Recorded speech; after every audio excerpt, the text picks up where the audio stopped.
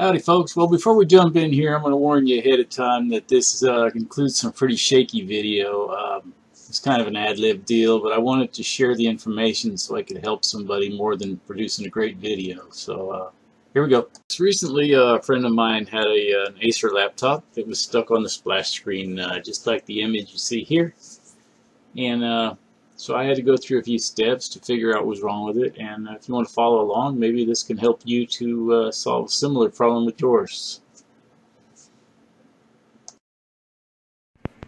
Alright, well I have a laptop right here, and it is currently running a live disk, which is a CD-ROM operating system. It's Ubuntu Mate, but it wouldn't get past the splash screen originally, and so I suspected that I might have had a hardware problem. So anyway, I took off the cover in the back and reseated the RAM. That didn't fix it. Reseated the Wi-Fi card right here. That didn't fix it. So I turned it off and I actually removed the hard drive. And when I removed the hard drive, the computer actually started. So it was then that I suspected a hard drive failure. So what I had to do was I went ahead and put this live disk in and then restarted the computer to see if it could actually had the capability of running an operating system. And as you can see, it does, and it's reporting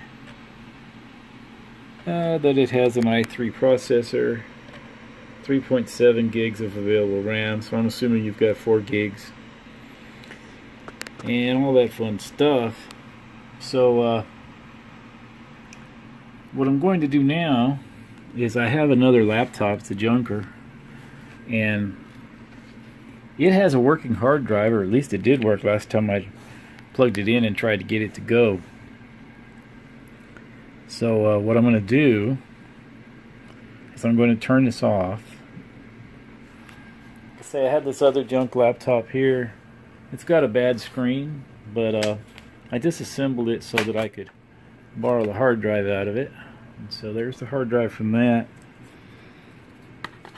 Yeah, let's see if we get away with this. I don't know. No.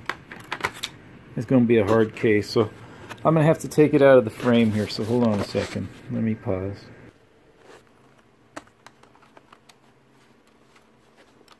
Alright, it is connected. Now, whether it'll stay in there or not is another matter. I believe it will.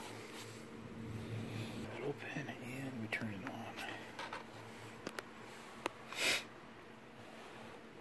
Okay, that's what we had before. Now it gets past that and it wants to start Windows on this,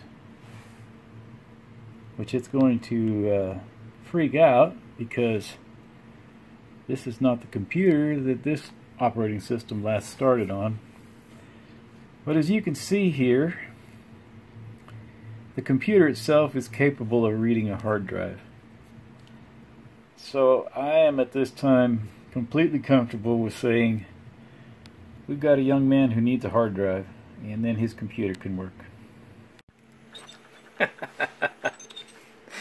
Well, we're in the middle of installing Windows 10 on this laptop after I put a used hard drive in it to replace this broken one here. But listen to this thing.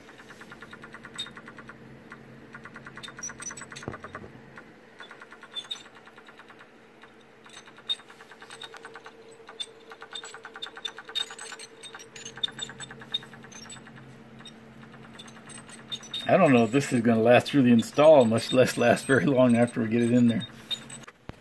Alright, so I had this other HP laying around here. It had a 500 gig hard drive in it. It also has a broken screen. And so I got the hard drive out of this one, since the other one was a little too squeaky for my taste. And you can hear this one here, it sounds pretty sweet. Maybe you can hear it. Anyway, so assuming we don't hear any more squeakity squeakities, we'll figure this one will work, and we'll let it go with this one.